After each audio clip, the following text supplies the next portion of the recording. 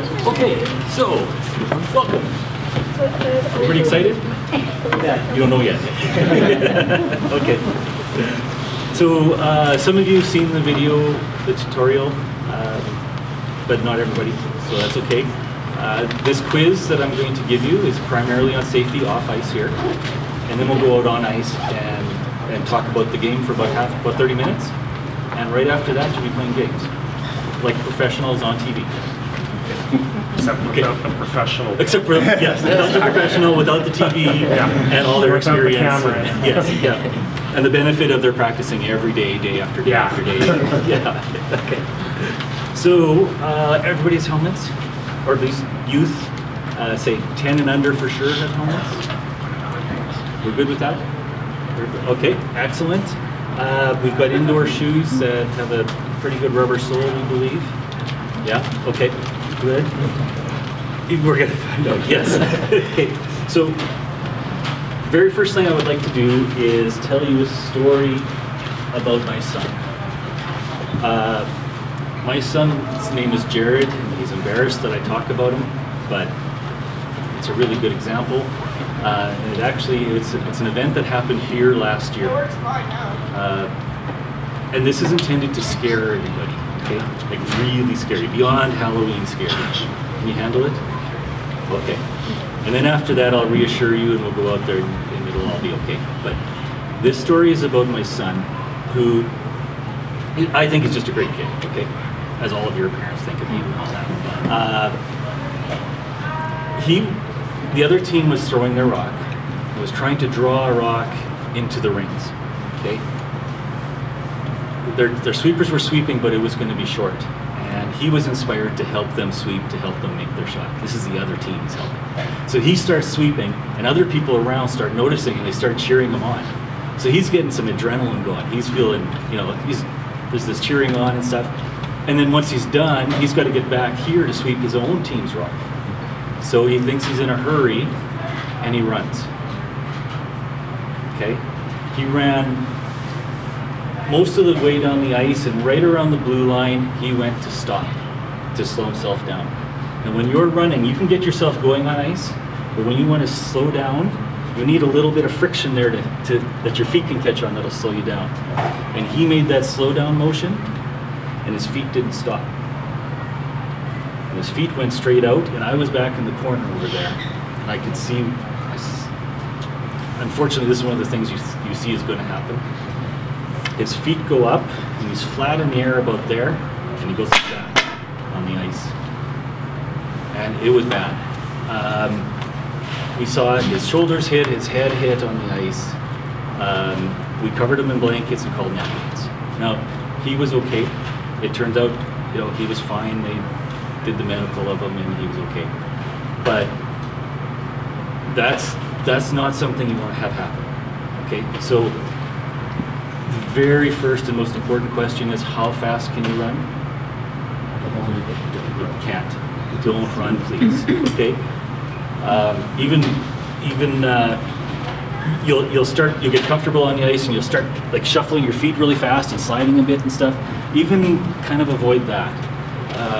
Once you have a year or two of experience behind you, you'll feel more comfortable. But we'd sure like it that we do our walking. Okay. All right. And another thing along that lines is, believe it or not, last year as well, I fell out there. And this was a different scenario. I want to share it with you so that you can learn from it too.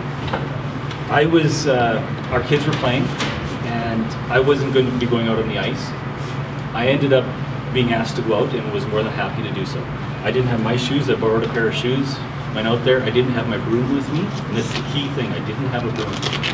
And what happened is I was helping some young curlers practice their throw, and two rocks hit each other, or two rocks came, and they went off to the sides quite quickly.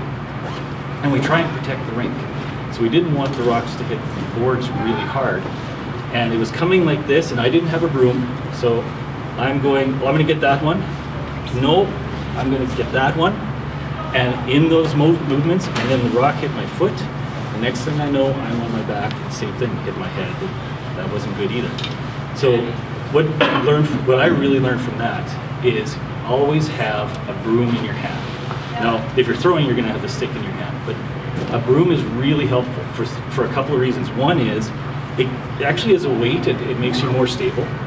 The other is if you're losing your balance, the broom goes down, and you've got 3 points on the ice. And if a rock is coming, you slow it down with the broom. Please don't slow it down with your foot, because as soon as you do that, you go from two points of friction on the ice to 1, and we don't spend a lot of time balancing like this anyways, but you go to 1, and you're preparing yourself to get hit and flung around, okay? So please have a broom in your hand and stop the rocks with the broom. And I know that for those of you that saw the video,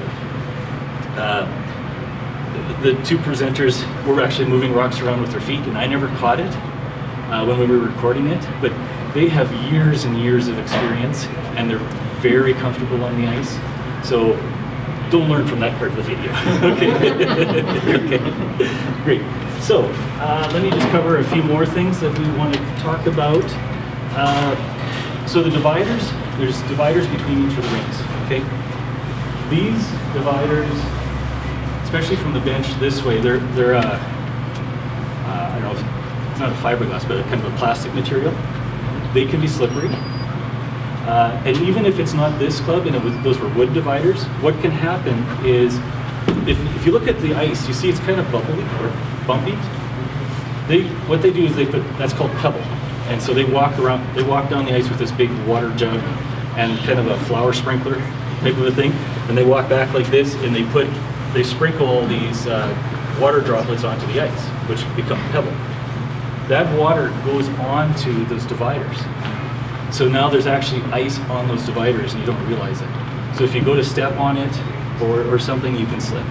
The other thing is it's just not good for those dividers to keep them in good shape, okay? And these are all pretty much about slipping, falling, or, okay?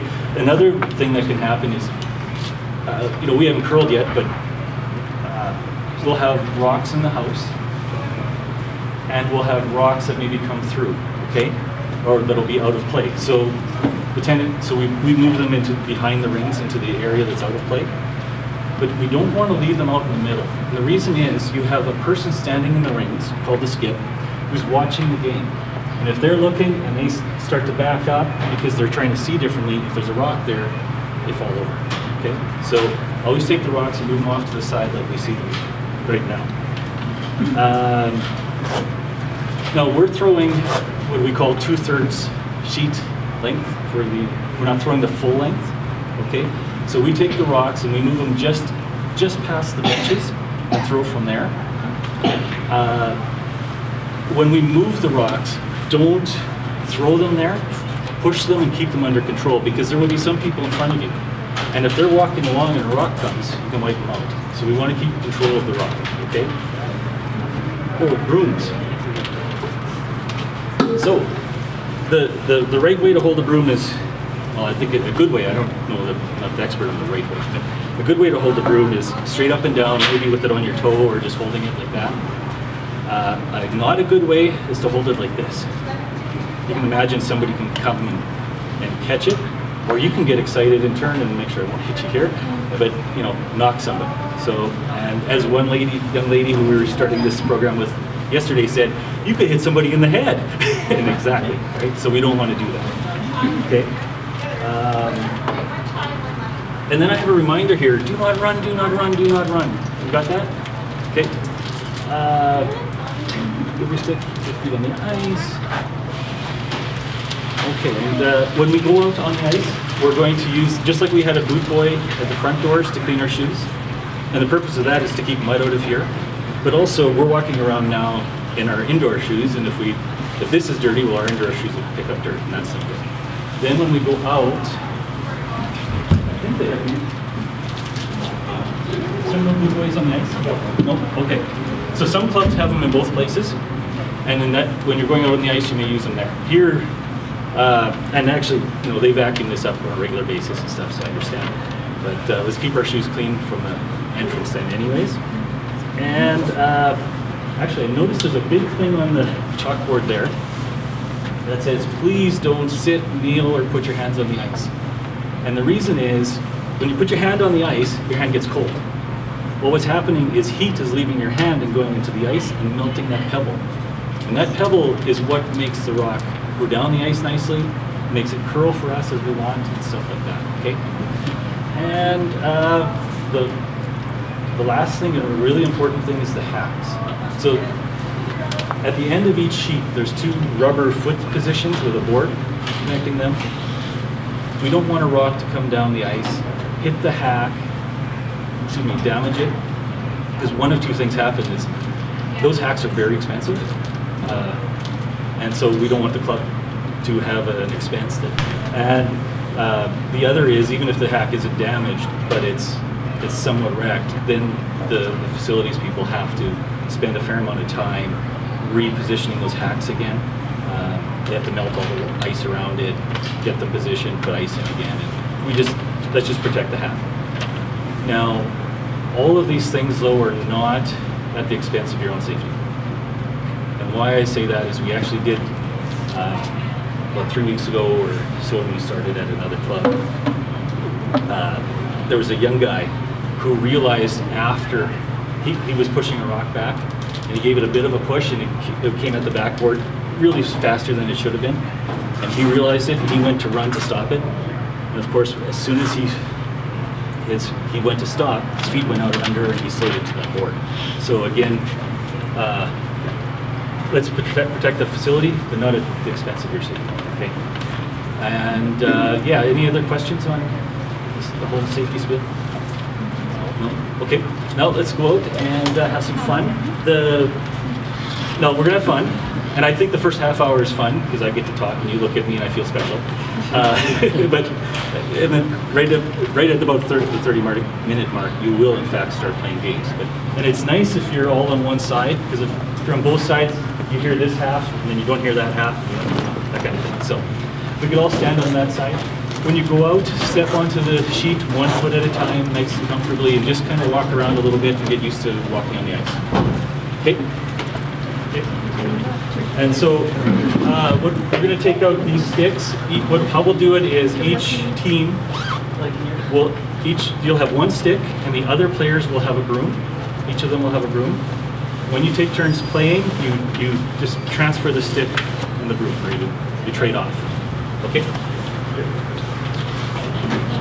Hey, how's it going?